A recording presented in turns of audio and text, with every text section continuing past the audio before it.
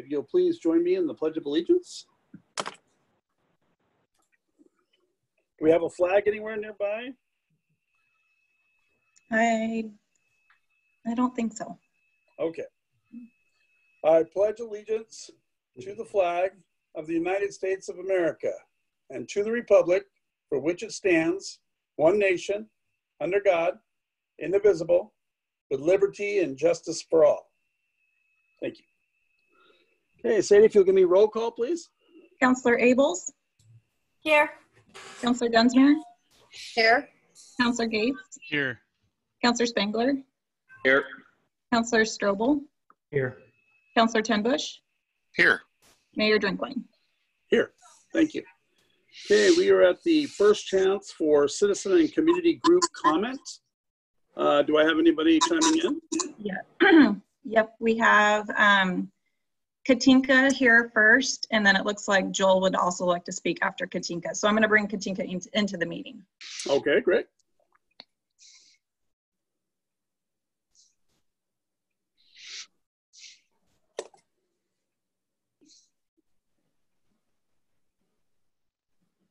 Is she coming on? Yep, she's here. Okay. Audio, just a sec. Okay. I'm unmuted. Let me check my. Oh, there I am. Okay, there you are. Hello. How are you? So if you just want to give us your address and name and go ahead and present. Katinka Brick, 421 Southwest Hawthorne Road, Estacada. So you all read my letter. I assume that you got a couple of weeks ago. And of course, I was at the listening session with you. And I had the opportunity to review your comments at your review of the listening session. And before I talk about that, I would like to know if you have any questions to me about the letter. Anybody have any questions for Katinka regarding the letter? No? Not right off for me. No, nobody has any questions. Okay. So at your review, I was struck by the fact that all three of the men who spoke were surprised to see the people with rifles at the two marches. And dismayed was also the sense that I got. And I was rather struck by Mr. Gates's comment of what are they going to do with those guns? And if there was going to be a looting, would they then shoot a looter? Now, my feeling is that that is the job for the sheriff's department and not for some armed citizen on our streets. I've spoke with a couple of young people who attended both of those marches. I was unable to do so for medical reasons. And there were apparently people with guns standing on the city hall lawn. That is illegal. You cannot carry a firearm onto a public building, a city hall, its grounds, a school, and its grounds. So right there, I think that's a question for the sheriffs who were there. They need to pay attention to the law to protect the citizens. So I was kind of surprised to see and hear that. One of the marches, I saw some Facebook live feed where there were people with holstered weapons talking about how they were there to protect things. And 20 feet away is a sheriff outside of his vehicle doing his job for which he's trained. So, Sean, you said that you thought that the term long guns was broad, but one of you also said that you were surprised to see AR-47s or AK. I personally don't know the difference. They're just big guns to me. But that's the point. The point is to not be able to intimidate peaceful citizens with large guns. You also don't need a permit to buy a long gun in the state of Oregon. You only have to be 18 years of age. For a handgun, you have to be 21 and you have to get a permit for concealed and open carry. So to me, this is just an open source of potential vigilantism in a time of extreme hyper-partisanship. And I think it was Mr. Tenbush who said, well, it's only been a couple of times and would have to wait to make any judgment on this until something actually happened. Well, we want somebody to be shot and then it's like, oh, then we should make a rule? I mean, I know that's not your intent, but it could be extrapolated in that direction. So as I mentioned in my letter, and a couple of the people that I talked to at the bigger marches, because I attend the smaller Saturday protests now that I can again. But this feeling of that Estacada, to our citizens who were the majority of the people at these marches and are 100% of the people at the Saturday rallies, is that Estacada is a welcoming and charming small town that has reinvented itself from a logging community that had a pretty violent history and is now this sort of arts tourist rafting destination. And the idea that somebody can now legally walk on the streets of Estacada with a gun, a long gun, just any time, and into a store, does not, to me, seem to promote economic vitality and tourism. Now, do we have questions? Do we have questions for Katinka? Anybody like to comment on that? Well, we clarified it at the last meeting, but my statement was 25 years of living here. I've only seen twice people having guns, long guns strapped to them outside of their vehicles. It's only happened twice that I've seen in my 25 years, and it was at the 2 marches. So that's why I said it that way. I don't believe it's an issue in Estacada. I mean, like I said, 25 years, and I've seen it twice. You know, if we see that people are carrying them more often, then we will definitely, you know, get involved and, you know, make a decision. But I really don't believe that it's an issue in Estacada, you know, because it's, you know, like I said, I've only ever seen it twice. So 2 times is not an issue. Well, to me it is, but we're not going to be able to pass a law to it's just not. I don't believe that we could pass the law to keep people from carrying long guns in the city limits. I think that we would, like I said, I just don't think that it's a huge issue at this point. I mean, if people start to carry them again, if people start to carry them openly, then, we'll address it at that point. But sorry, I'm stepping on my words. So. Okay. Kimberly? Yeah, I struggled with this a lot after our workshop, and I sat and I thought about it quite a bit. Because I know that we're saying we've seen it happen twice, but the 2 times it happened, it was clearly there as an intimidation tool and to try and stop opposing voices from being heard. And I feel like that's where the dangerous line, it's not like it was folks who were walking down the street and they were carrying a long gun. They were there specifically to counter protest or counter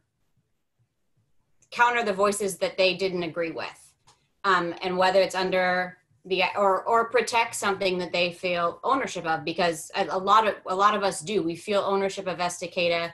We want to protect it. We want to make sure that it stays the community that we love. But I really do struggle with the 2 times that we have seen it. Those 2 instances are not. There's a common thread there. I don't know what we can do. I agree with Jerry. I don't think we could get anything passed, but I do agree with you, Ms. Burke, that it's something that we need to be very watchful of. And I don't want us to be in the point of we should have done something and then somebody gets shot and we're now reacting instead of being proactive. I would like us to see us continue this conversation and move it forward a bit and maybe get some more community input. So I have a question. Does it have to go to a vote of the citizens, or can you create a statement like you did about anti-racism? That's a good question. I don't know the answer to that, but I was doing a little bit of digging on this because you bring up good points, and seeing these other communities, Independence, Multnomah County, Oregon City, Portland, Salem, Tigard, Beaverton, that all have ordinances. As I was looking at it, it looked like these ordinances ban loaded long guns, that long guns aren't banned. And I guess I would want to know more. I'm no expert on any of this. I would want to know more on what can and can't be done. And then, like you said, Katinka, is this something that we can enact, or does this need to go to the people as well too? And I would like more time to do some research on that, or have research be done so I can really understand what our limitations are and our abilities are. It's fair enough. Thank you, Paul. Katie? Thank you, Mayor. And thank you, Katinka. I appreciate you bringing this to our attention. I would say personally, I don't feel comfortable talking about a Bill of Rights amendment and any ways to infringe upon it without it going to a vote of the people. I don't think that that is an appropriate conversation for the 7 of us to have, just the 7 of us. I think that that is a conversation that does need to be had at a greater level than us. So whether or not I agree with anyone's position, because I don't think anyone does know what my true position is, I will just say it should always be a vote of the people. Thank you. Thank you, Katie. Anybody else wish to speak on that? No. I guess it's down to me. Katinka, you've known me for a while. I don't carry a gun. I was out around the guns. I did not feel threatened by the guns. I did see the intimidation factor. Would I step forward and try to make a ruling to outlaw the guns? I can't say that I would. I don't think that's my right to do. I think that's a vote of the people, as Katie brought up. And I would have to say that's where I would like it to stay.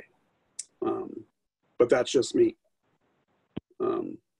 Other than that, that's my comment on it. Anybody else wish to speak to this before we go on? No? So Katinka, we thank you for bringing that forward. You've had the answers from the council. I don't know if it'll stop there. I'm sure the discussion will be had now. It's out there, so people will be talking about it. I'm sure it'll be back. So I hope we gave you some answers to your questions. I don't know.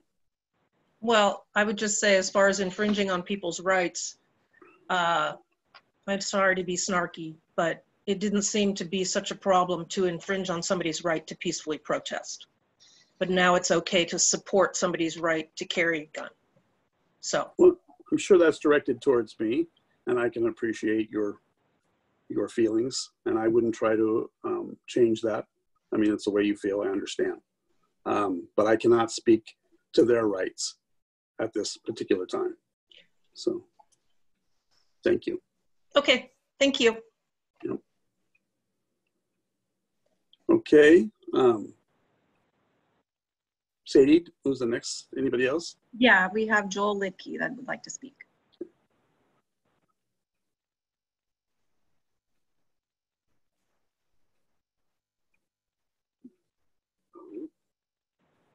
Can you hear us?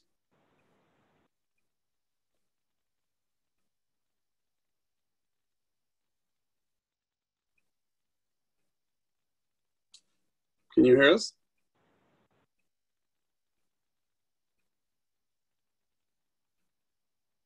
I think we're having technical difficulties here. You got him on your end? He's there and now he's gone. Give it a couple more seconds here and then we'll have to move on. Yeah, and we do have the second opportunity at the end of the meeting too, if he does. Oh, looks like he's here. Hang on. Okay.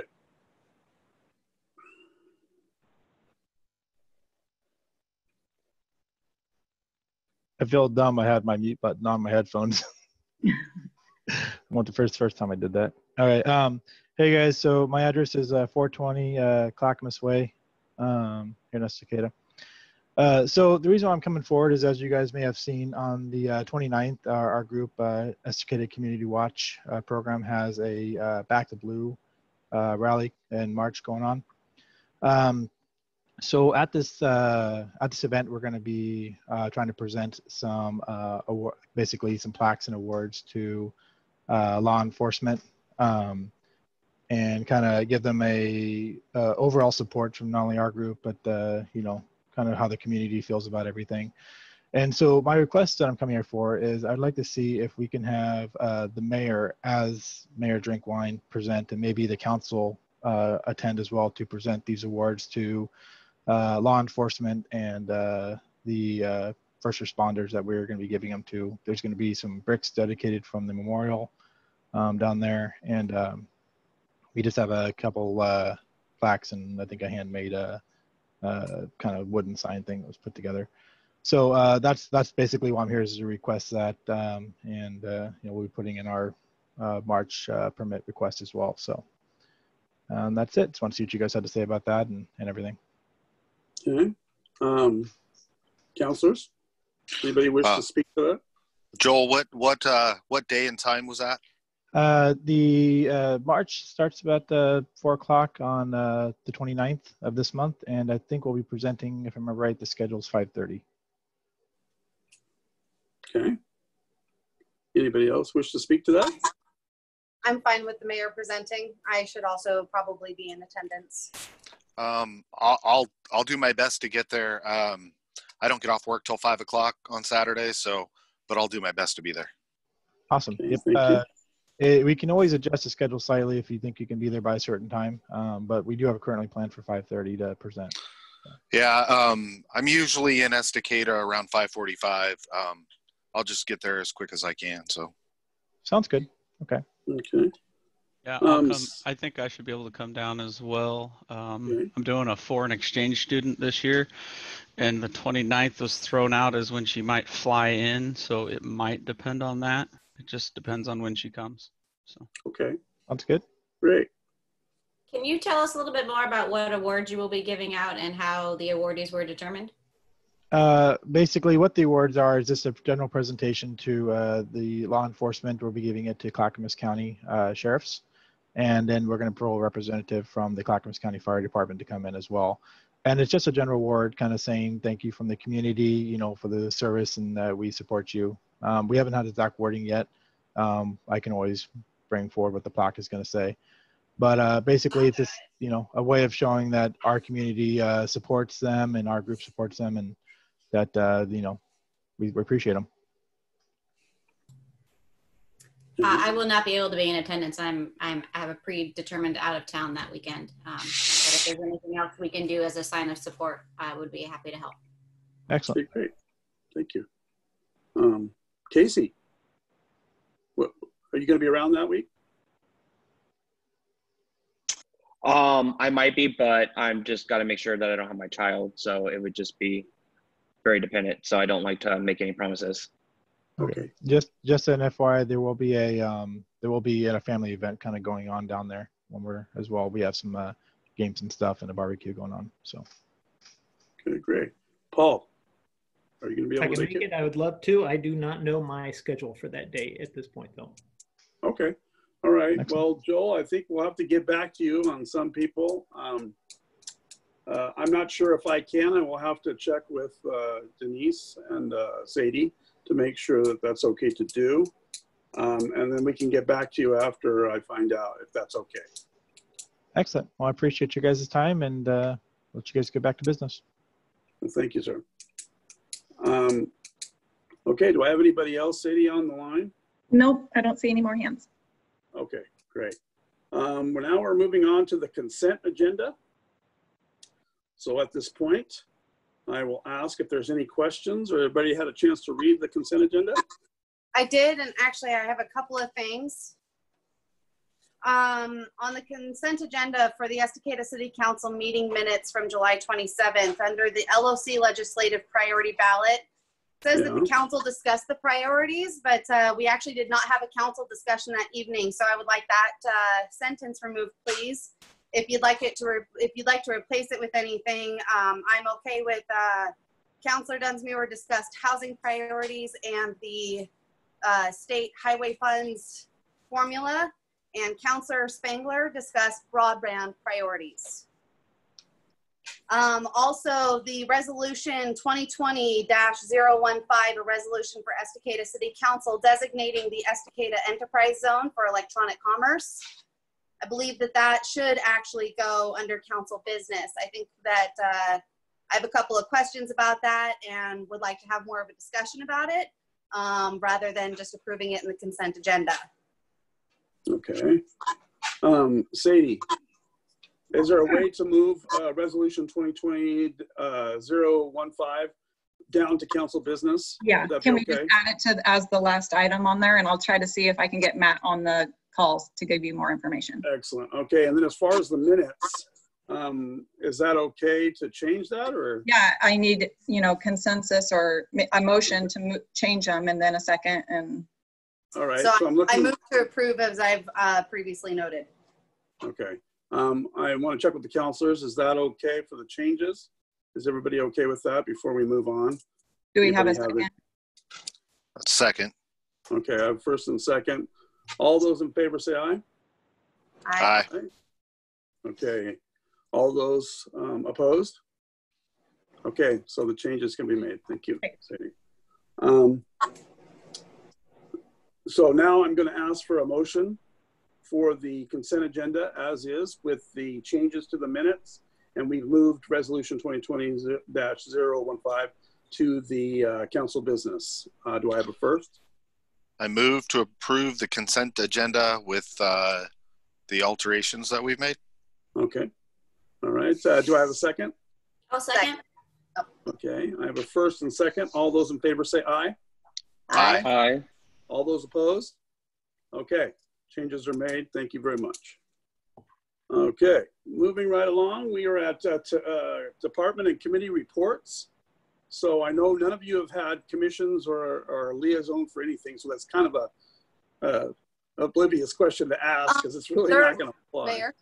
Mayor, that is not true. I did attend the C4 meeting last Thursday. Oh, sorry. Go ahead.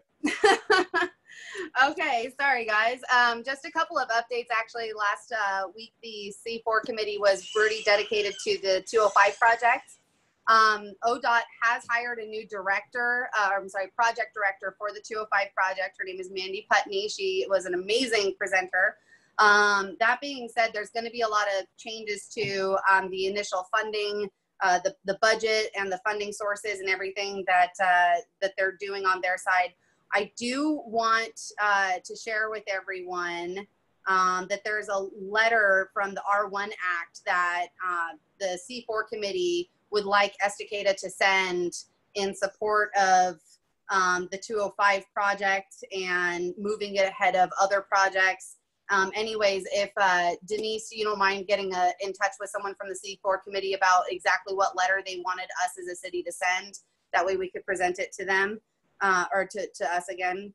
That being said, right now, there are a lot of different bids out there for tolling. So if you have any connections to anyone from ODOT or your local state representative or Senator Olson, if you're in communication with any of them, tell them that we don't support tolling because it seems like ODOT and the county and everybody's got a lot of bids out there for that. So it was actually a really great discussion. There's a lot of stuff happening with the 205 project. I recommend that you all look into it. There's a lot of surveys out there online, not only about tolling, but also about where the project funds are most needed and things like that. So please look into it. Please support the 205 project. It is pretty important to our region, to a lot of the people who call Estacada home because they commute over that bridge, the Abernathy Bridge that they're really talking about. So really look into it. And if you've got any questions, give me a call or shoot me an email. The C4 committee got a really big update last week. So yeah, guess that's the update. Okay, well, thank you. Any other updates that I might have passed over? I'm sorry. No? Okay, Denise, are you on? I don't really have a report, but I just want to clarify. So does the city council want staff to work on a letter supporting the I-205 project over the other projects? Okay. All right. Let me ask the council. Would you like her to draft a letter in support of the I-205 expansion that they're working on right now? Is that something that you would want to stand behind?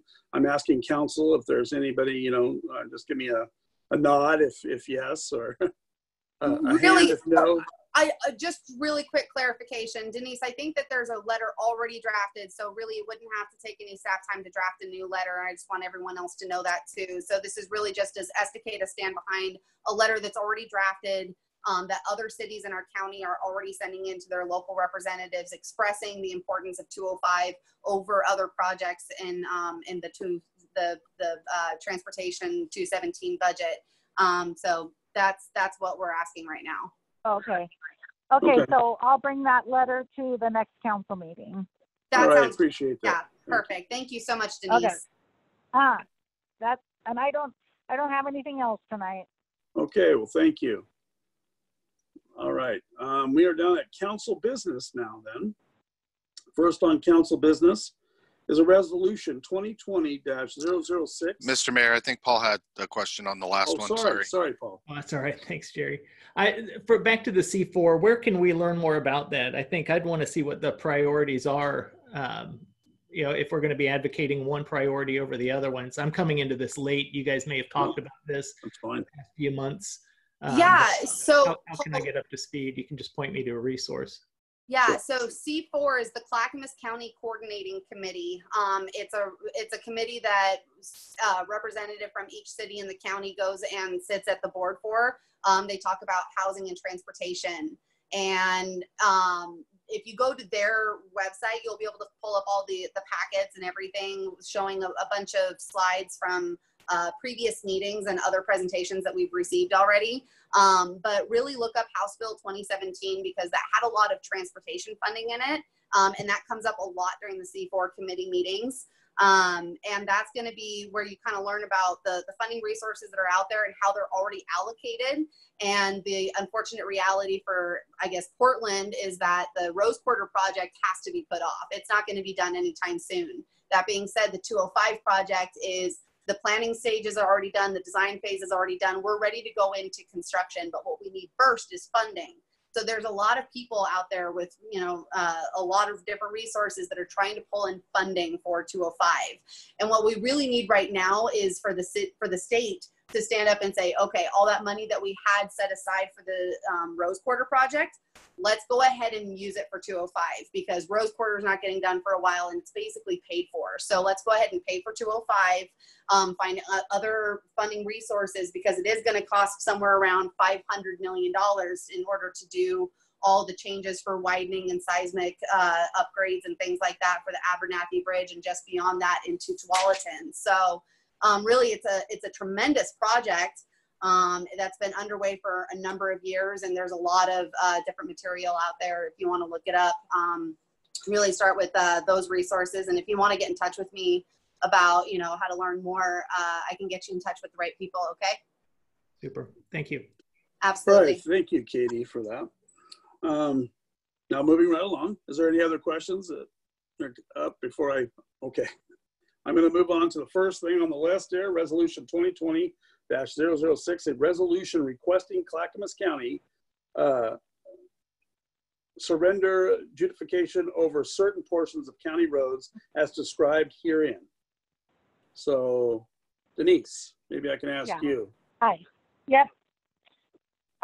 So this resolution, there are three portions of roadways that are inside the city limits that we do not have jurisdiction over, that we would like to have jurisdiction over. So when development occurs, they will happen to our standards instead of county standards.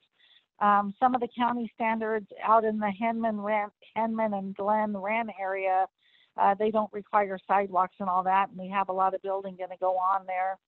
And then we discovered there was a portion of cemetery that has already been improved, but that is not under our jurisdiction. And that is the one that they will actually pay us some money to take over. So that's where the $11,200 comes in. They're paying for cemetery, and they have a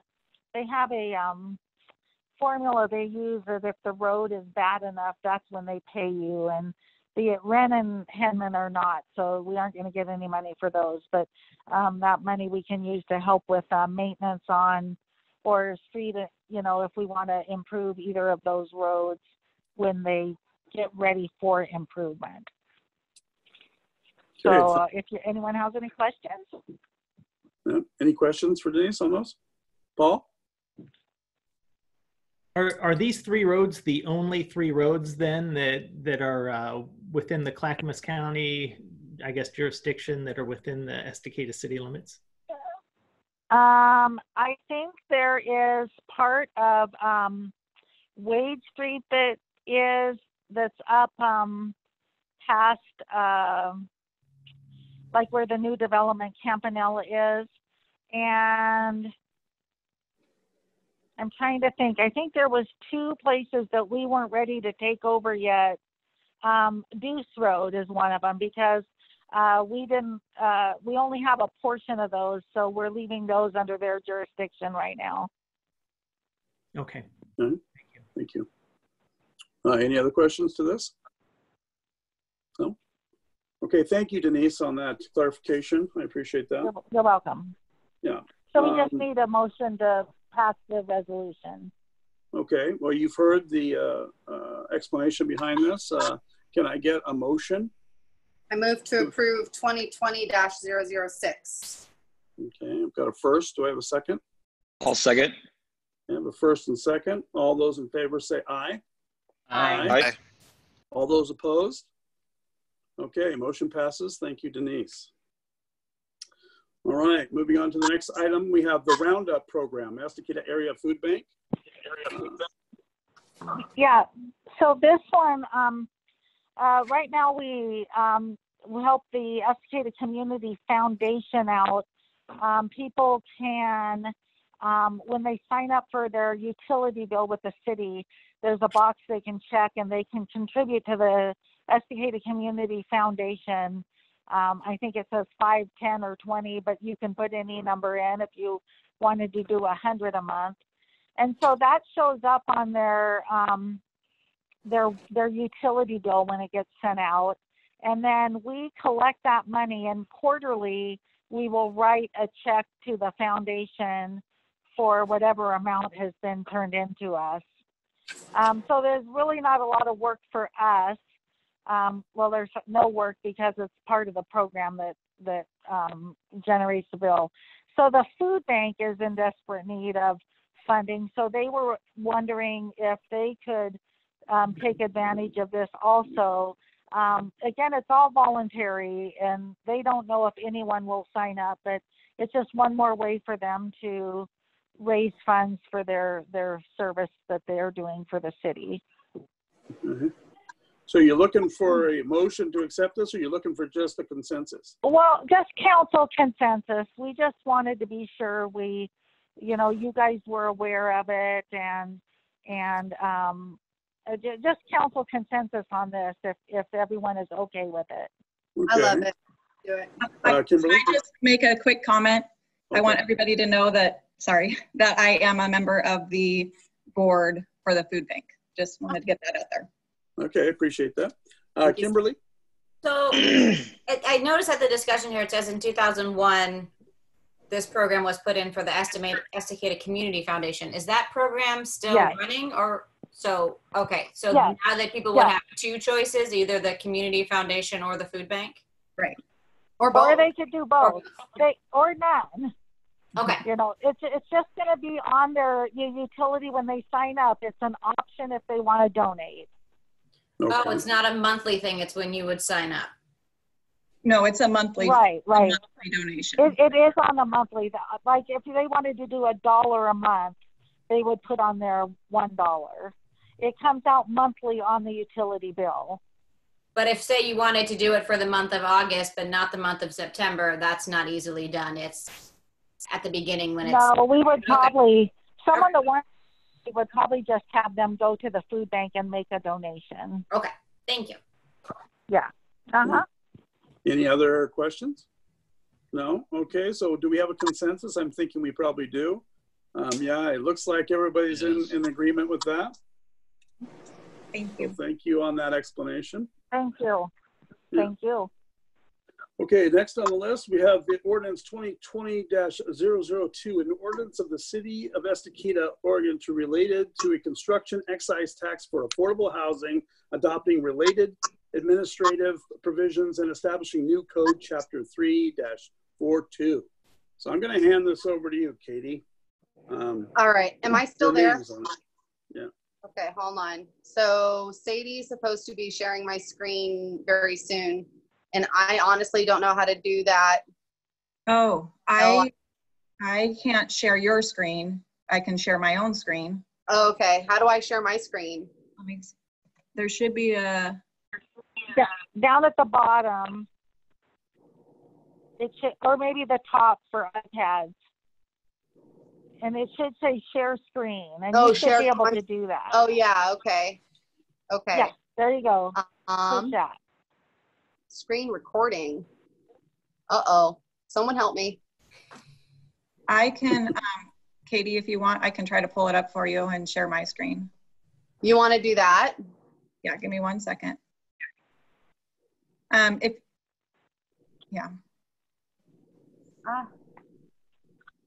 Yeah, because otherwise I don't know how to share my content. I'm sorry, you guys. This Zoom stuff and the iPad, I mean, I just don't do it. Except for Katie, you sent me a file that I can't open. I sent you the keynote. That was the only way for me to, oh my gosh. How do I do What that? meeting was it at? Sadie, what meeting Hold did on. you get that from? She modified it. Hold on. Oh, I did something. There we go. You're Huh. on. Something. Oh my gosh. Okay. So I actually already gave this presentation May of last year, but I did update some of the numbers, and I have in front of me, but not in front of you, and I apologize, the presentation that I also gave to the Infrastructure Committee. So just to give everyone a brief history, I did present this as an option back in May of last year, the construction excise tax, and it was the consensus of the council that I then presented to the Infrastructure Committee. So I did that also, and the Infrastructure Committee gave one piece of feedback, which is that when I originally presented the idea, it was for residential construction only, not commercial. And when I presented it to the Infrastructure Committee, they asked that we also adopt a commercial construction excise tax and not limit it to only residential. So that being said, I have no idea how to move past this. Oh my gosh. What? What do you mean it wasn't found? Oh no, my content went away. Crap. Sorry guys, I really don't know how to do any of this. Okay, can you see it now? Nope. No. All right. Start broadcast. Okay. Okay, hold on. Did that do something? Well, you're back to, it looks like creating a monopoly. Oh, good. Okay, so that's my presentation. Okay, so we're on to this. Okay, good. So a 1% construction excise tax for Estacada. It can do a lot. Let me tell you why. So the updated numbers, last year when I presented this exact presentation, it was 376 homes approved for approved for construction in the next 5 years. Today that number is 685 and 0 apartment complexes. What? All right, so we already know the back history. Developers say multifamily does not pencil out. So what that means is teachers hired by the Estacada School District often leave their job after a short period of time due to a lack of housing, because instead of getting a house closer to their job, they get jobs closer to their home. Industry leaders who consider our industrial park often complain of a lack of housing for their workforce. After children leave for college, they often do not come back due to a lack of housing options. And it is limiting the demographic of the population moving into our city, AKA it is restricting our diversity. There's a reason that we don't have a very diverse population, and it's because our housing particularly limits that. Last year, I did get a statement from Ryan Carpenter, the Estacada School District Superintendent. And as he says here, in looking at the demographics of the students served in the Estacada School District, it is clear that there is a need for increased affordable housing.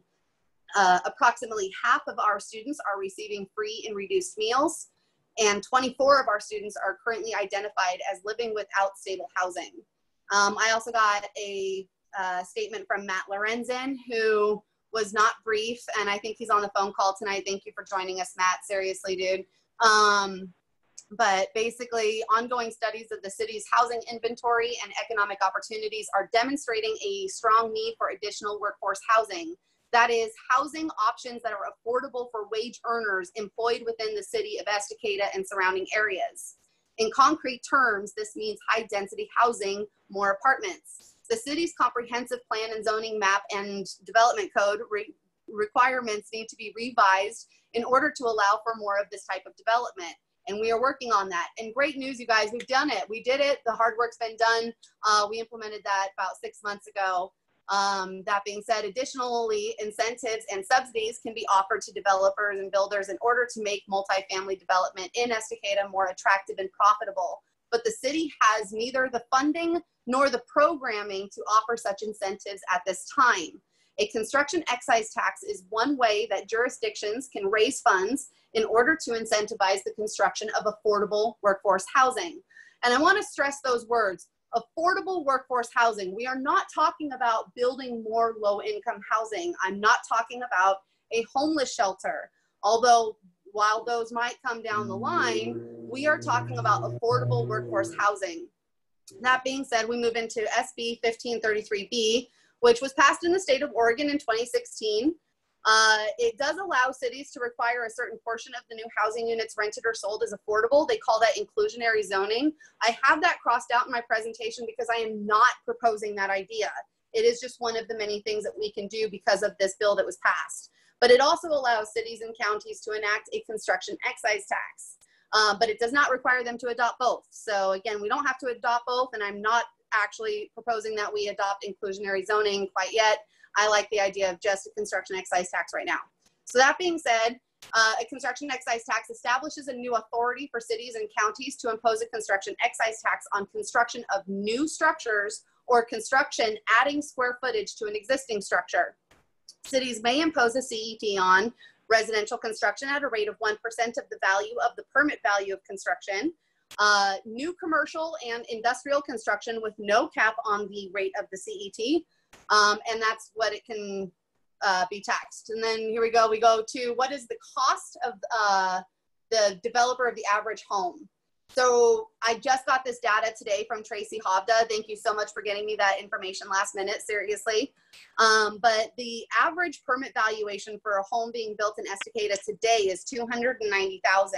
1% of that is only $2,900. It really kind of is, and I hate putting it like this, a little bit of a drop in the bucket when you look at those two numbers. It is 1%, you guys. Last year, we put a $10,000 tax per year on Red Fox Hotel. So $2,900 is a one-time tax, really is a drop in the bucket compared to even what we did to that guy. So when we talk about the potential revenue, $2,900 is our average. We've got 685 homes approved. You guys know what that pot looks like at the end? We're looking at almost $2 million at the end of a 5-year approval period for our permits. So where would all that money go? Well, if you were on the council last year when I gave this presentation, you probably remember how some of the money already breaks down, but I went ahead and made this pie chart. So administrative costs, so the cost that it takes our city to implement and track the tax and do the paperwork and do all that stuff, about $80,000 over the course of the next 5 years. And we'll receive that in revenue is what I'm saying. And then $297,000 would go to the Oregon Housing and Community Services, which, by the way, if you don't know, OHCS basically oversees all types of housing in the state of Oregon, and they've already pledged to have all of the money that they receive from a certain jurisdiction from the CET reinvested into that area. And one of the main things that they do with that money that they get from the CET and reinvest into that area is provide grants for first-time home buyers. So what they're going to do is actually use a lot of that $300,000 that we give them from this construction excise tax and use that to then give to people who are then reinvesting in our community and buying the new homes that are being built and actually becoming homeowners. And they're making home ownership a lot more attainable for everybody. And then we go on to affordable housing programs. Now, affordable housing programs, you guys, is a very broad general definition according to the ordinance that we have. And we can spend a lot of time talking about exactly what the best use of this money is. But look at that pot. That is a $700,000 pot over the course of 5 years. And really, we can do so much with that money, even if it's giving developers extra incentives for providing low-income housing, or units that are set aside specifically for those meeting a certain area median income, which is that standard that we use to define poverty. So what if we could actually use $700,000 to provide affordable housing programs? Or as we start meeting the eviction deadline coming up, or the eviction moratorium that's going to expire at the end of September, a lot of our residents in Estacada who might not have been able to pay their rent over the last 6 months are going to be stuck.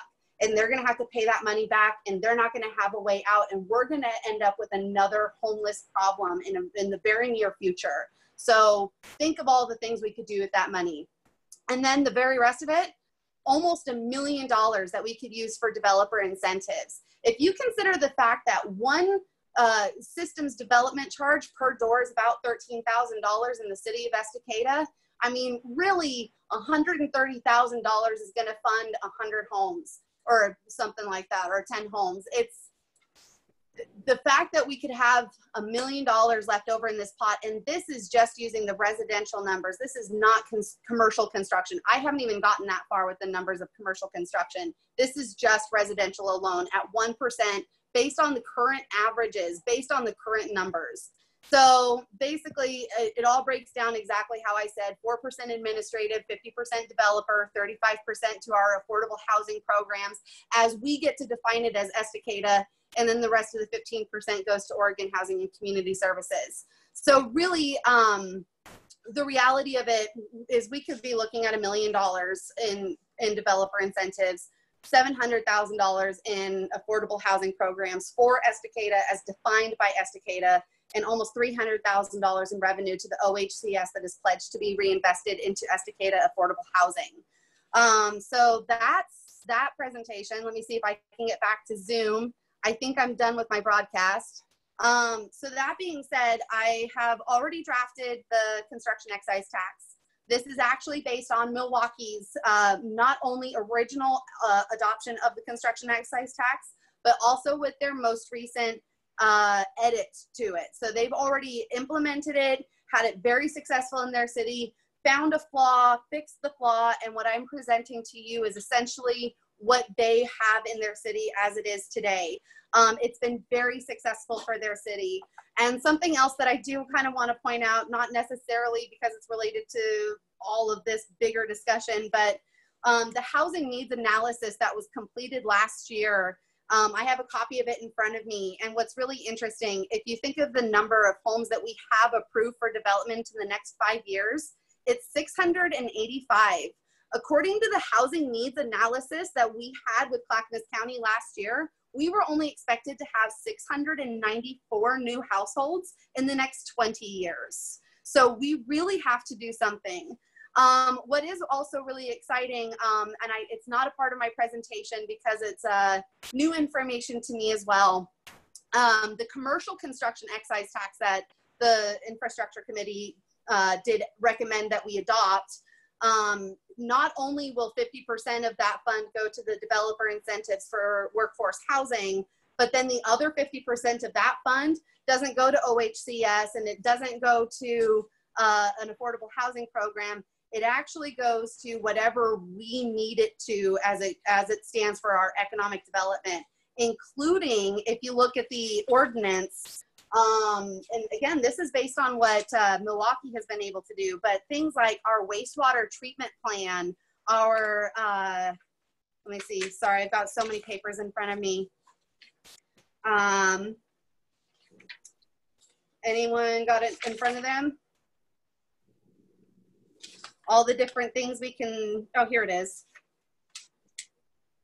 50% for economic development programs with an emphasis on areas of the city that are subject to plans designated as eligible by the city. The eligible plans as of this date of this ordinance are the City Comprehensive Plan, Parks Master Plan, Transportation System Plan, Active Transportation Plan, Wastewater Facilities Plan, Natural Hazards Mitigation Plan, Urban Renewal Plan, Downtown Estacada and Riverside Area Plan, Water System Master Plan, Stormwater Master Plan, and Street Master Plan. Additional eligible plans may be designated by the City Council.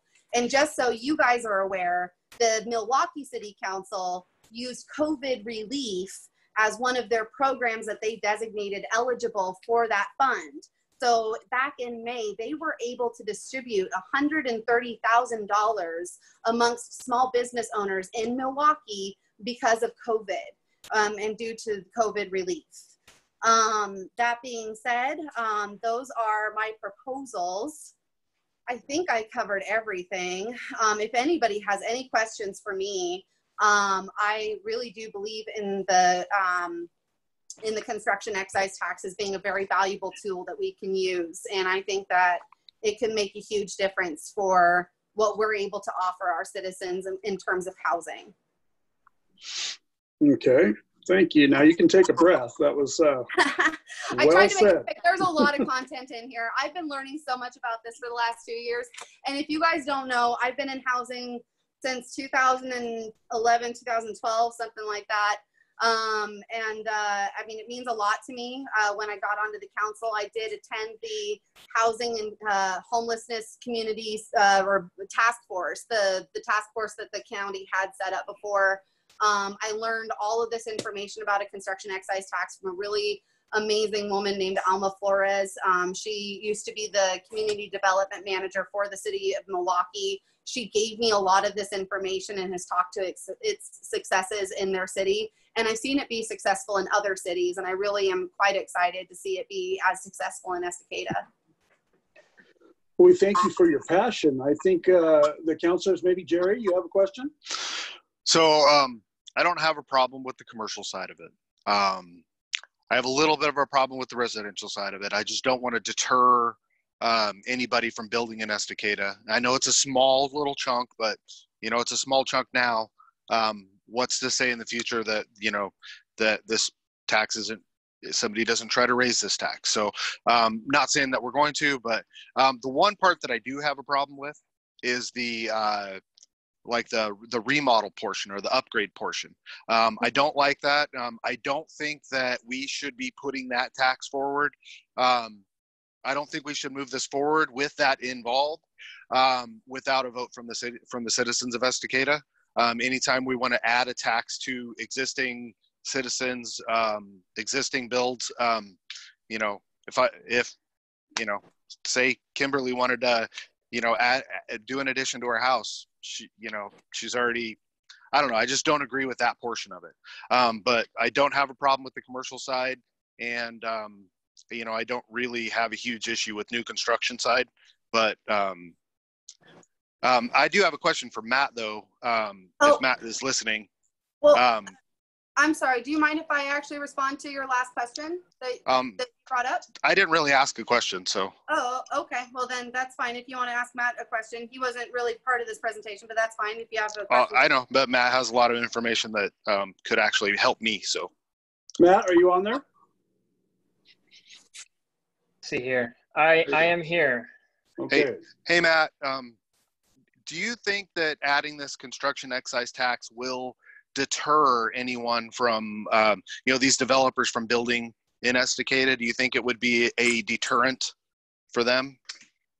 You know, I'm not a developer, and so it's hard for me to say, you know, without a doubt how someone might react to it. But when you look at the city's SDC charges for just use single family residence as like a baseline metric, Estacada's SDC charges fall about middle of the pack in terms of what a city usually charges for one front door for a single family home. You know, you'd have a Westland Lake Oswego at the top and maybe a different smaller jurisdiction towards the bottom. And we're we're kind of in between, and I think that's a good place for us to be. By adding this 1%, I don't think it moves us up very high, much further in that sort of ranking. Help me out here, Katie. What did you say the single family residence SDC charges when you add it all together? The last I heard was about 13,000. Okay, and that actually sounds low. Oh, that was for a multi-family front door, is that right? No, that was for single that I had heard, but okay. That was also from probably a year ago. Yeah, my memory also may be failing me, but at any rate, by adding an additional, say, as you said, $2,900 or 1%, whatever that happens to pencil out to be, I don't think that it actually changes the calculus a whole lot for a developer on whether or not they would move forward, because they're just going to bake that cost into the final sales price of the home. And so all this really does is incrementally increase the cost of a single family home. And that additional revenue then helps fund multifamily development, which we do need. And if it does deter some single family development, I guess I can't say one way or another, but perhaps that's not a bad thing. If we're trading a few single family homes for more diverse housing, that may actually be a good trade-off. That's for you to decide. I don't know if I'm making any sense now. We're giving you information. No, you're very clear. You did great, Matt. I don't see it as being a major deterrent, to be brief. Okay. Thank you very much. Thank you. All right. I do want to say one thing. I do have one more thing to add, actually, to Councilor Tenbush's comment about, the improvements and such. There is actually a quite extensive list of exemptions if you wanted to look at them in the ordinance that I've written.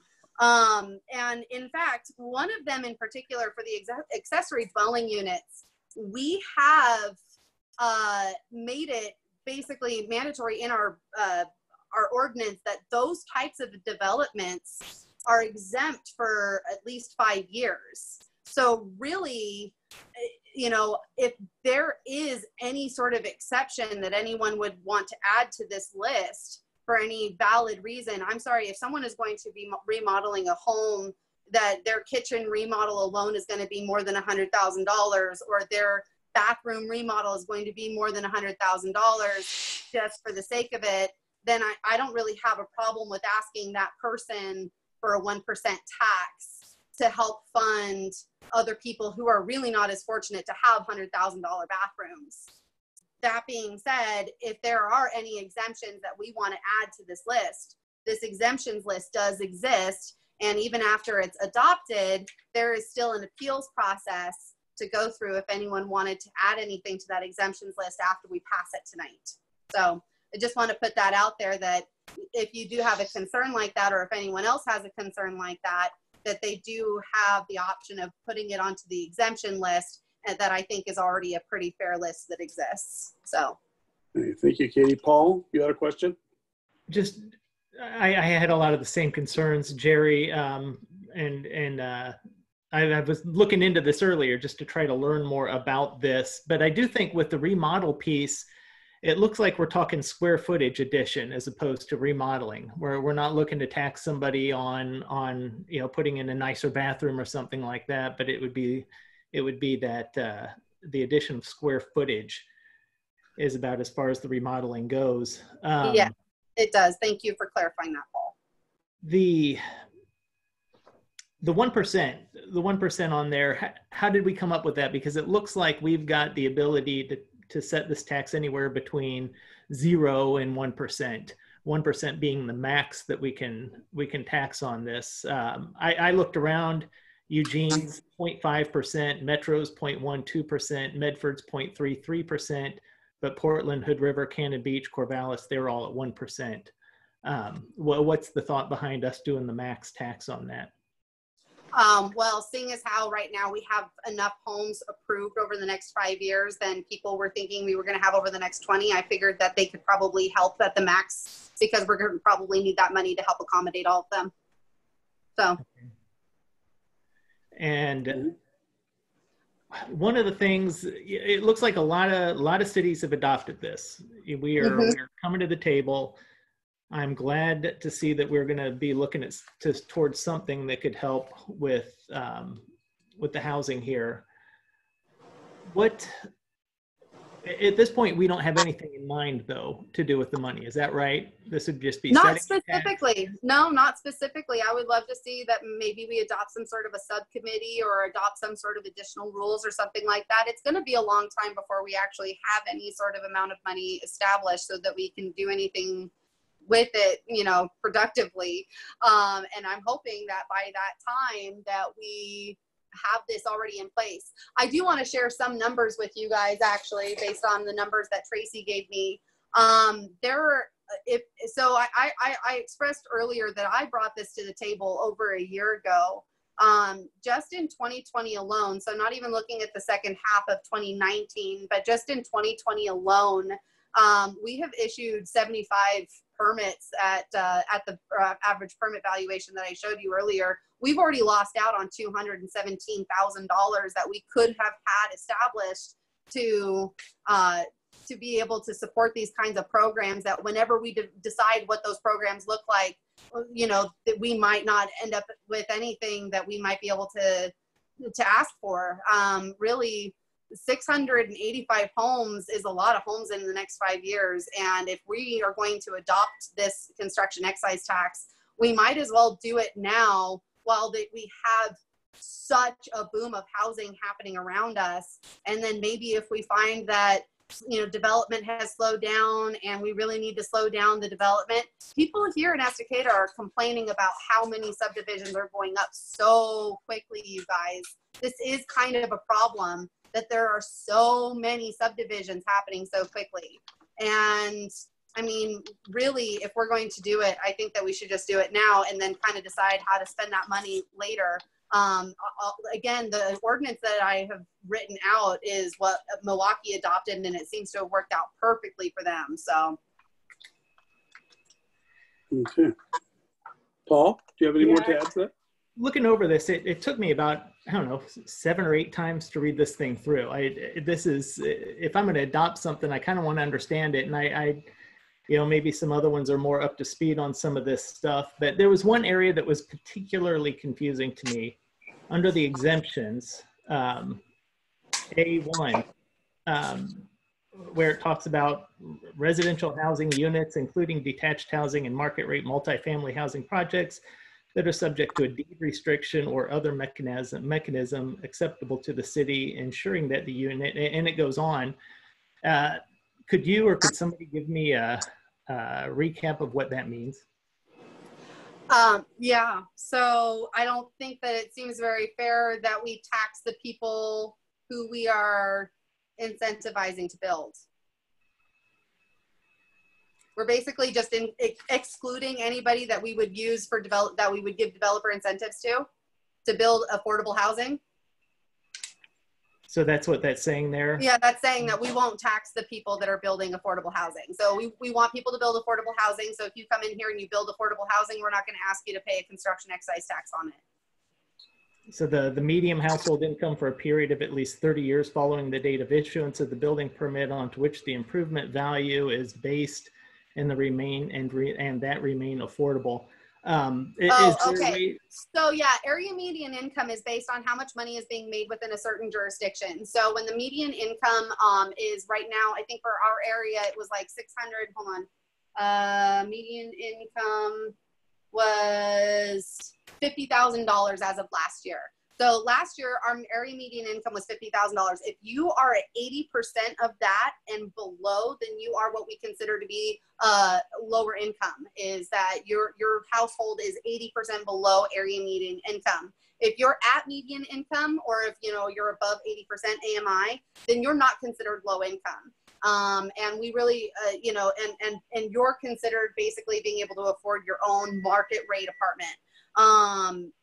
So that being said, all of that jargon that you read is, it's just how everyone in the state of Oregon, the Oregon Housing Community Services, how they define low income households is area median income 80% and below. Okay. Yeah, that's what that is. That's all that jargon is. So we're not talking developers at this point.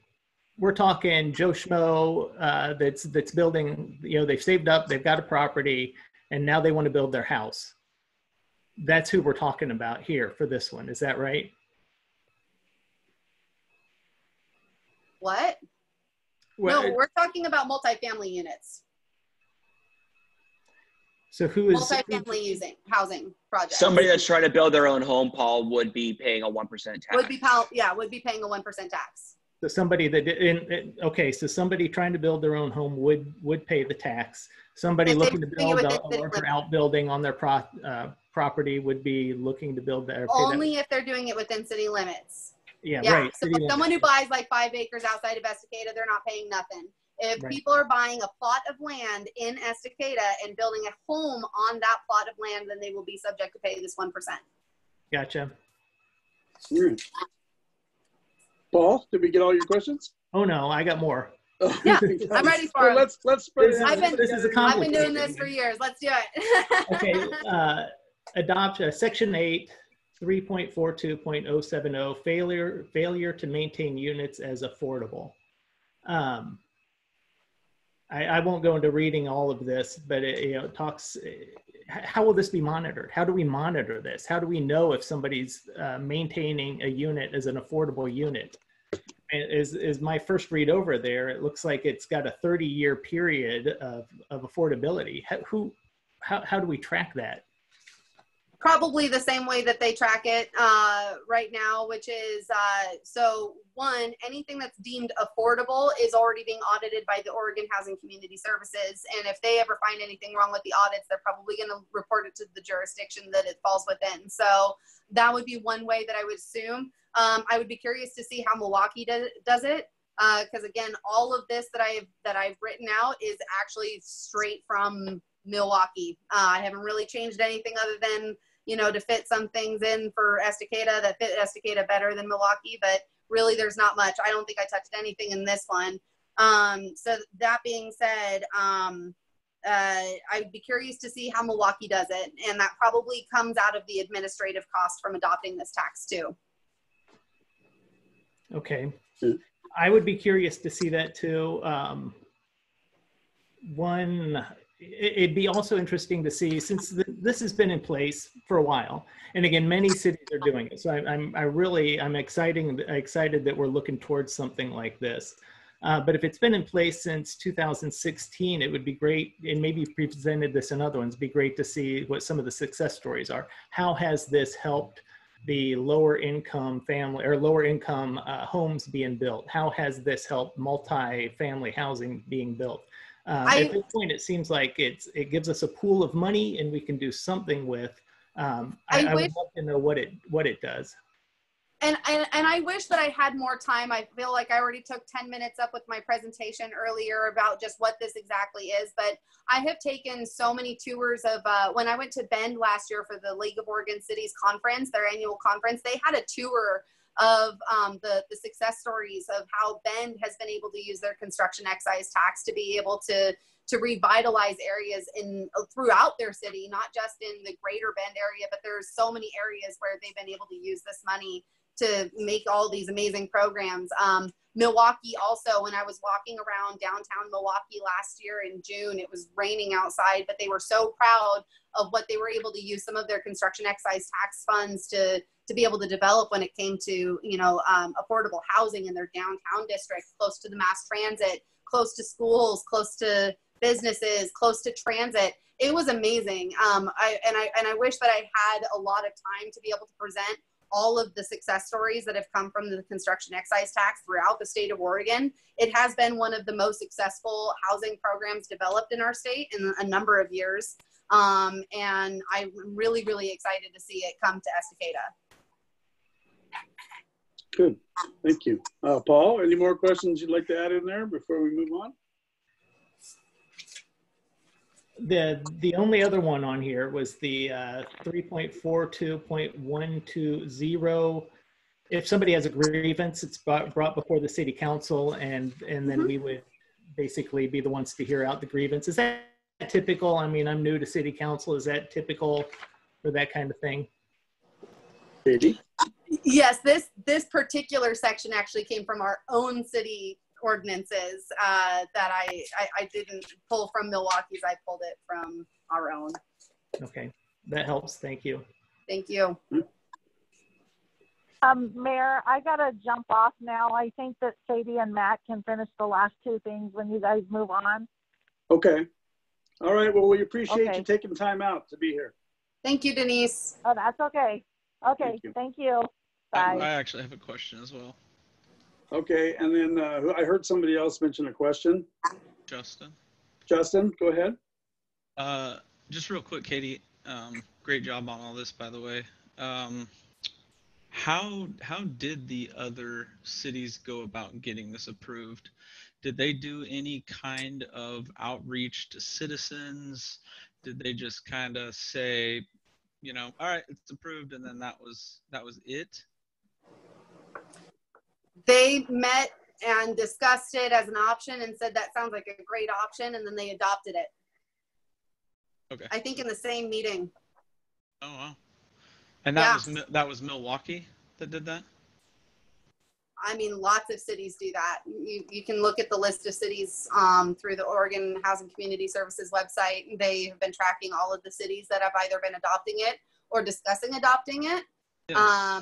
And from what I can tell in Milwaukee, it was a pretty instantaneous decision. There really wasn't a lot of discussion. There wasn't a lot of discussion about it. I'll say that. Okay.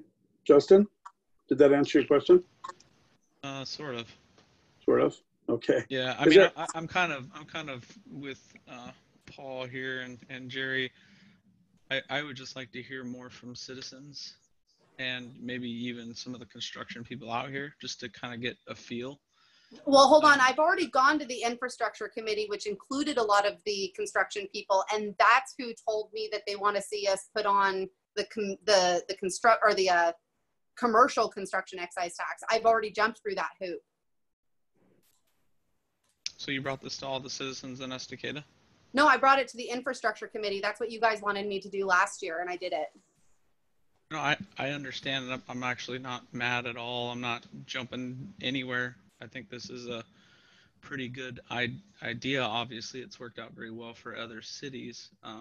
The concern is we would be the only city on the list to go to the voters. Go ahead. What were you saying?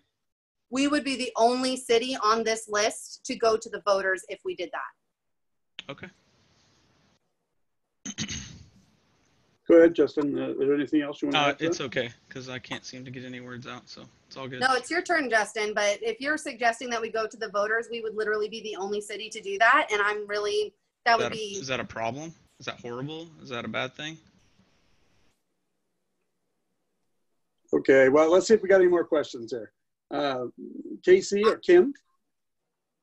I have a couple questions. I'll get to Casey. I know that this has been touched on, I think, a few times. That one of my questions was if any of the other cities had seen any kind of a decline in constructors or building, but it sounds like that's not the case.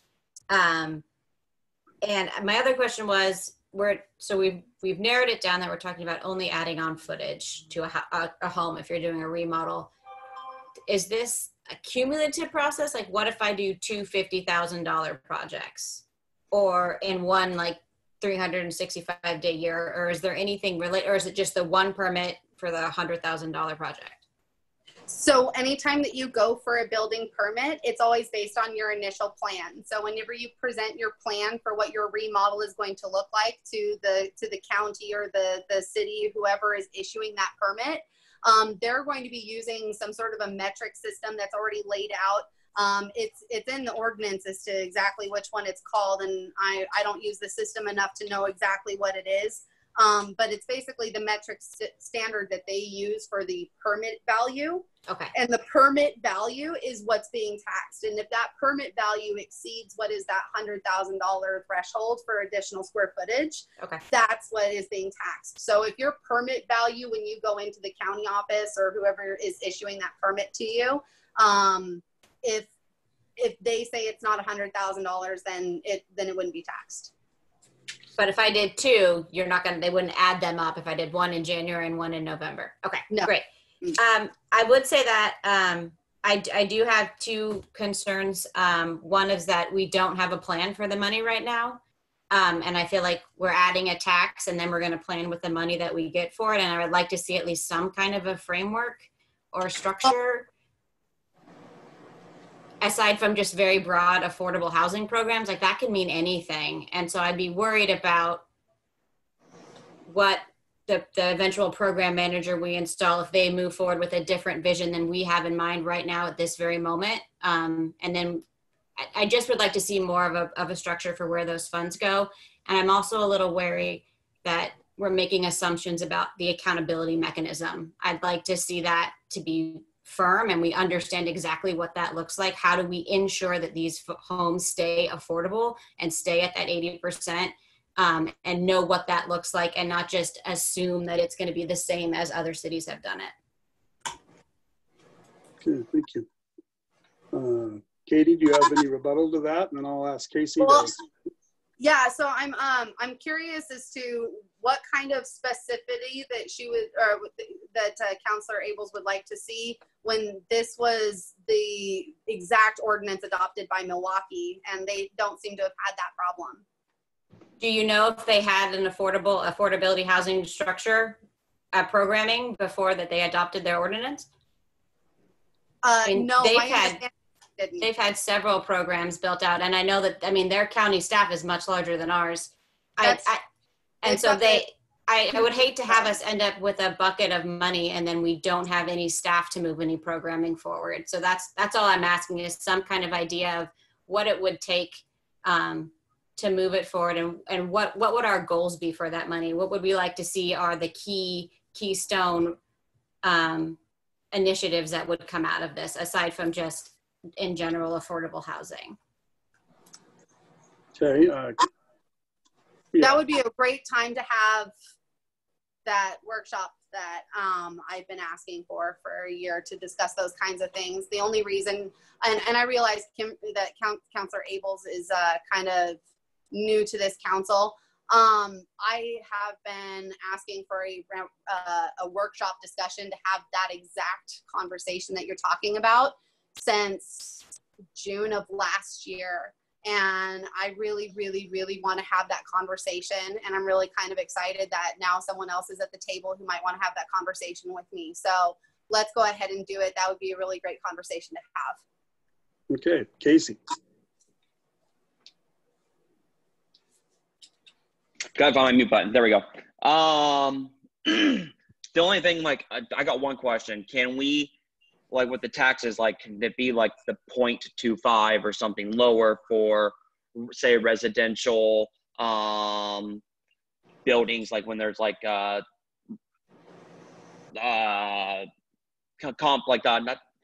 what's the developments? So that way, like, we have something for developers, they'll have their tax for residential, and then we have something for also commercial. But like an individual user who is looking just to have saved up their money to buy their first home or build their first home, or say that's remodeling their home and wanting to do addition that they're saving up their money for, I don't see adding a tax onto that kind of stuff when we should be happy that they're wanting to renovate and do stuff to their property. Okay. Do you have anything to add, Katie? Yes, hang on.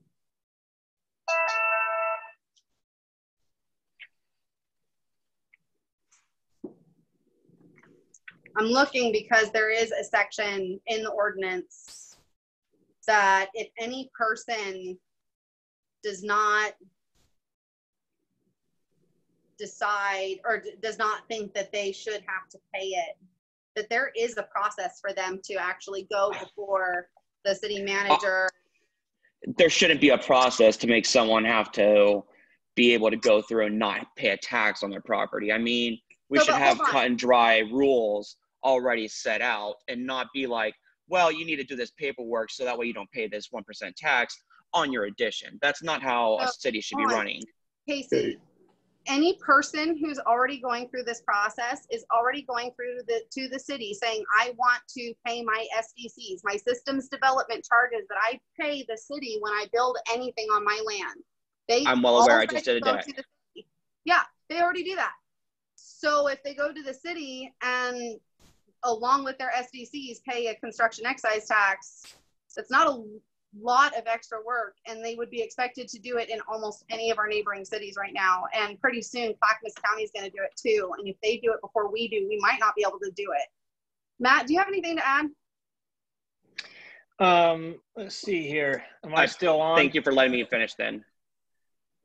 I was asking if you wanted to add anything. Well, I mean, you were just expressing your feelings on this, and I appreciate that. But I mean, I would like to also bring up a couple of other things, because I mean, realistically, yes, that is something that they'll be paying for when they go to city to pay for their SDCs. However, that's still paperwork that you have to go through to deal with the city manager and asking for approval, which probably also then has to go to city council for that approval. It's a process which I'm saying we shouldn't have. If there was a way to just say, hey, if you're a developer and you're doing subdivisions, here's a 0.25% tax that we have on your development.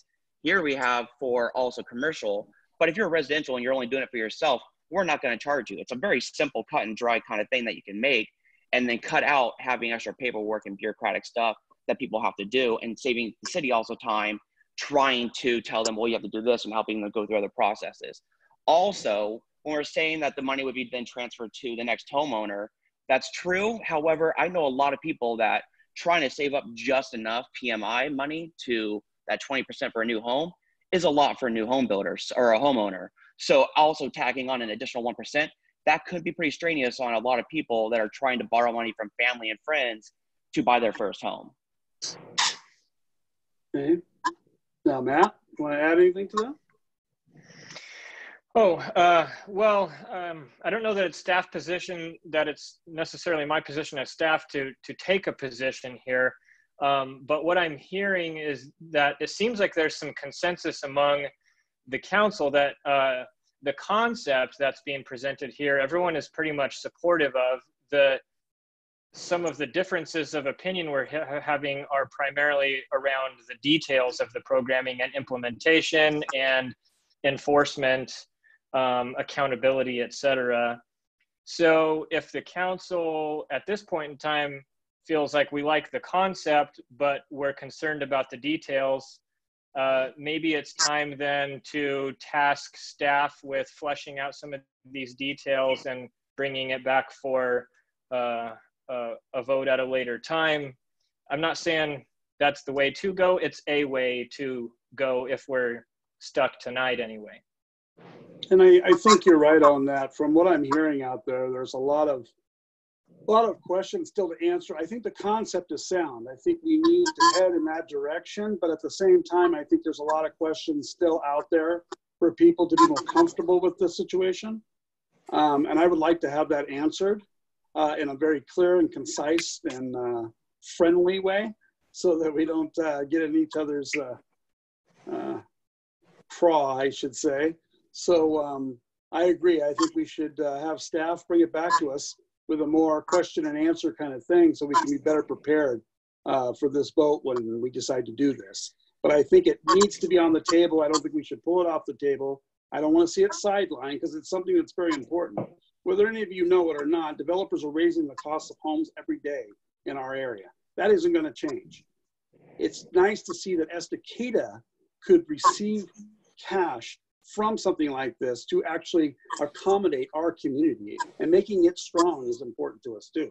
So I hope we look at that when we move along with this, but I am in agreement. I think we should move this to maybe a workshop of some kind, so we can answer all the questions out there and maybe get a clarity as to what we want to do and how we want to do it. So I can appreciate that, and I would recommend staff do that. Are there any more questions for Katie before we move on?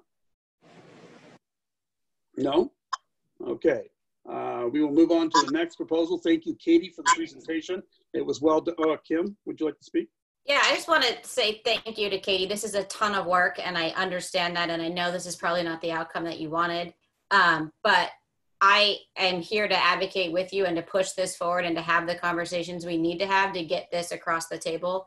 I know Mayor Drinkwine said do you have a rebuttal? I hope you didn't think I was arguing with you. I wasn't thinking of it as a mock debate. I just wanted to be able to ask a couple of questions. And this is a ton of work, and let's move this forward. I appreciate that. You know, I have, like I mentioned earlier, I have been fighting this good fight for really as long as I have taken my seat. I'm not going to give it up. I will be continuing to push forward a construction excise tax because I really and honestly want to see housing diversity in Estacada. That is my hope for Estacada, and I'm not going to give up. This is the exact outcome I expected tonight. Because it is the exact outcome that I have gotten every time I have spoken since I took my seat. So thank you. We appreciate you, Katie. You did a good job presenting, so thank you. Moving along to the next thing on the list, we have the Public Access Committee dissolution. We've talked about this. Sadie, you have some information on this. I think tonight we're looking to dissolve that, so we need a motion to do so. Is that right? Okay, so Mayor Drinkwine, I'm sorry yes. to interrupt. I was just hoping for purposes of the minutes and also so that staff has clarity, is the direction that the council is giving staff right now to set up a work session? Is that what the council would like to do? I think we need that clarification in order to schedule that and move that forward. Yeah, I think that's where we need to go, is a workshop of some kind to talk directly to this construction excise tax, have the information at the table that we need to be better prepared, I think would be a good idea. And that's what we're recommending to staff at this time. Okay. And the council concurs? I just want to make sure. The council in agreement? Yes. That sounds fair. I think that's a consensus, yes. Okay, thank you. Thank you. Okay. Public Access Committee dissolution. That's what we're at right now. I guess we need a motion to do so. Move to dissolve the Estacada Public Access Committee. Okay, I have a motion on the floor. Do I have a second? I'll second. Okay, I have a second. All those in favor say aye. Aye. Aye. All those opposed? Okay, motion passes. We're back up to resolution 2020-015. A resolution of the Estacada City Council designated the Estacada Enterprise Zone for electronic commerce. And I'm going to hand this to you, Matt, because you can fill us in on what this really entails. Okay, thank you. I apologize. I missed the first part of the meeting. So I don't know what discussion has already taken place. Would you care to bring me up to speed first? Yeah, we haven't had any discussion on that particular subject. We saved it just for you. Oh, okay, great. All right. Well, I think I tried to be thorough in my staff report without making it so lengthy that I lost your interest. But the bottom line here is that you know, economic development, it's typically not successful if you put all your eggs in one basket, and I don't think we're doing that. We're doing a good job of promoting our industrial campus, rebuilding downtown and making it vibrant, looking at housing diversity, looking at different employment sectors that we can target. And we're taking a multifaceted approach. And so this is just one other tool I'm hoping to add into that multifaceted toolbox. About 6 months ago, Business Oregon gave notice to cities throughout the state that there would be 3 open slots to designate your enterprise zone, your existing enterprise zone, as having an e-commerce overlay. So if a data center in our example, or say a online commerce distribution center or a call center where they're fulfilling orders and doing customer service. In most situations, those types of facilities would not be eligible for our enterprise zone tax abatement and exemptions. This e-commerce overlay would now make these e-commerce businesses eligible for the enterprise zone tax abatements. Typically, that's a 3-year abatement for vertical improvements in fixed machinery. So things that are like bolted to the building and are effectively a part of the factory, as it were. It doesn't include moving fleet like vehicles or forklifts or say phone systems or any of those types of things, but things like servers, the building that the servers are in, even the mechanical systems, as long as they're part of the building and the facility, these are all things that could have their taxes abated for 3 years. And the reason why we offer that is to try and incentivize a firm that's looking at, say they're looking at Molalla and Estacada. Estacada has the e-commerce overlay and Molalla doesn't. It makes it sort of an easier decision for this business that's thinking about locating in Clackamas County. It gives us a little bit of a competitive advantage. It does mean that we forego some tax revenue in the short term, but once those improvements are made and the abatement period expires, usually it's 3 years, it could be up to 5 if they were really making major investments and employing people at high wages. But in most situations, it's going to be a 3-year abatement. Once that expires off, the property is assessed, and in perpetuity then moving forward, it's added to the tax roll. So it's a little front end incentive to get a company to locate here, minimize some of those startup costs in their expansion, and then it sunsets off after a time period. So it's one tool in the toolbox that we're just looking to add. I think it would be good to give us a competitive advantage in Clackamas County. I believe we'd be the only jurisdiction. I take that back. Sandy has the e-commerce overlay. We would be the second in the county to have the e-commerce overlay. And that's, I think, what I'll say. And then if you have questions, I'm happy to field those. Okay. Do we have any questions for Matt regarding this? Seen any hands? Paul. So the enterprise zone, we already have that in place, right? And that already allows for tax abatements at some level. Is that right? Correct. Right now, it's mainly offered to 2 types of businesses. It would be a headquarters, which we're probably not going to have in our industrial campus because the zoning doesn't, for the most part, allow for just like a straight office complex. So most of what we're seeing people take advantage of is if they're a manufacturing facility, if they're doing the production of traded sector goods. Traded sector just meaning it's something that's going to be sold and exported outside of the Estacada area. So those are the type of businesses right now that are eligible as traded sector manufacturing businesses. So the data companies that you'd suggested, to try to, that we'd hopefully entice to come over here, they would not fall within that already, right? Correct. Yeah, and unless they could somehow fall under that headquarters definition, which is a fairly loose definition, but this makes it a lot easier to market our enterprise zone as an e-commerce friendly enterprise zone. It gives us something to say. I mean, it does stuff, but it also, we can say we are, and we have the electronic commerce overlay as well too, and that might be something people look for. Is that what you're saying? Yeah, I think so. These companies that are looking to establish data centers, they're familiar with and I hate to trivialize it, but the game of economic development. Part of that game is sometimes incentives based. And so they ask those types of questions when they're looking at different jurisdictions within a region. They're going to ask who has an enterprise zone and who doesn't, who has an additional incentive for e-commerce and who doesn't. They kind of know how it works.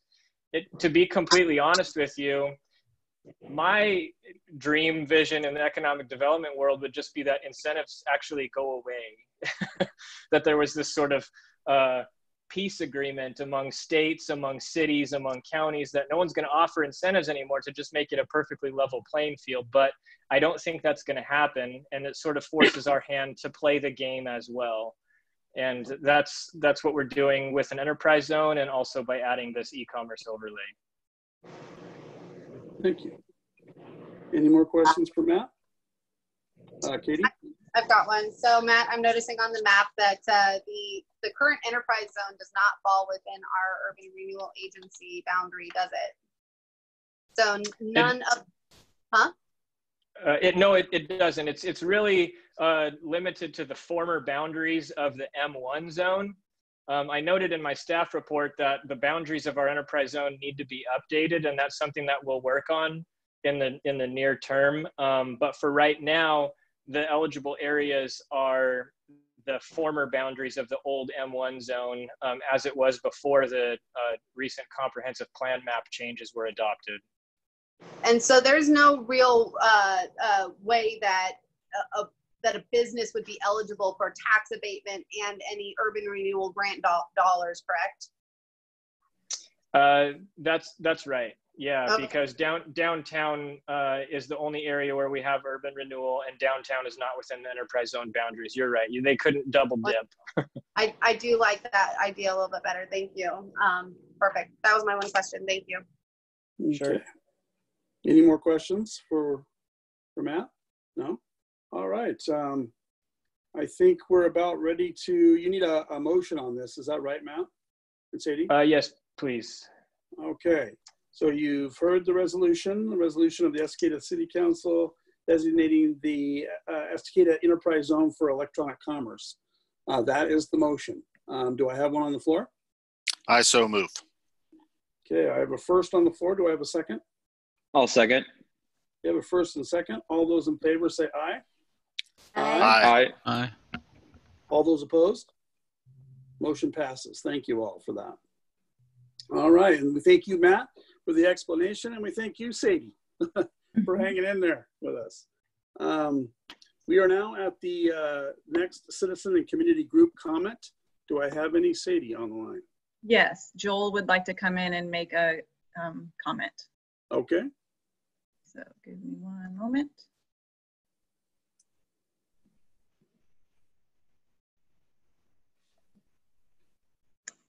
Okay, Joel. You're on mute still, buddy. Too many mute buttons on this. Okay, so can you hear me now? Yep, we can hear you. All right. I was just this is actually going to come back to the to what you guys were discussing just a little bit earlier about the ordinance 2020-002. Okay. And I wanted to ask about Katie a question about that. The funds that come off of that tax, first of all, I think the tax is a great idea as a citizen, just to kind of put that out there. But the question I had about that, would the funds that come off that tax be used to support increasing and reinforcing infrastructure in the town for as we grow with multi-family units and, you know, putting towards like, you know, the waterways and maybe like redoing our water plant or maybe fixing roads and traffic flow? That's a good question, Joel. Thank you. Actually, so unfortunately, the law is pretty specific about what we can and cannot spend the money on. And when it comes to the residential construction excise tax, which is, you know, the single family homes that are being developed right now, those taxes would not go into a fund that could help us pay for projects like that, anything relating to our infrastructure. However, the commercial construction excise tax, 50% of the funds that we collect from that excise tax could actually go to support things like what you were asking about, wastewater facility plants and things like that. That's actually what's kind of exciting about the commercial part of that, is that it could go toward infrastructure development as it's written in the ordinance. In fact, anything that we have a comprehensive plan for as a city, whether it be our parks, you know, if we wanted to throw money toward Wade Creek Phase 3 or the Riverside development down on Lakeshore, you know, any of that kind of stuff, we could use the commercial construction excise tax to help create a fund for. So yeah, we could. Awesome. Well, that was just the main question I had there for that. Thank you. Okay. We appreciate that. Thank you. Mm-hmm. All right. Do we have anybody else on the line, Sadie? No? Okay. We want to thank all the citizens for commenting tonight. We appreciate your comments, and we are processing everything that you say and trying to figure out the best way to handle it from this point. So we thank you for that. We are now at mayor and council reports. So I will start off with Jerry. Do you have anything to report? Nothing to report. Thank you, Katie, for bringing that presentation to us. I do think the excise tax is a good idea. I just think we need to refine it. And, you know, like what Kimberly said, we need to have something in place, and we'll talk about that at the workshop. But thanks everybody for coming.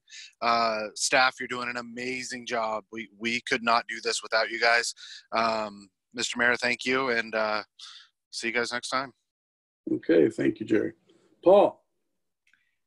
I want to echo what Jerry said. Katie, appreciate what you brought here. I want to do whatever I can do to help get this thing firmed out and figured out as quickly as possible as well, too. I definitely want to be a part of the solution here to make this happen. Thank you, Paul. Okay, Katie.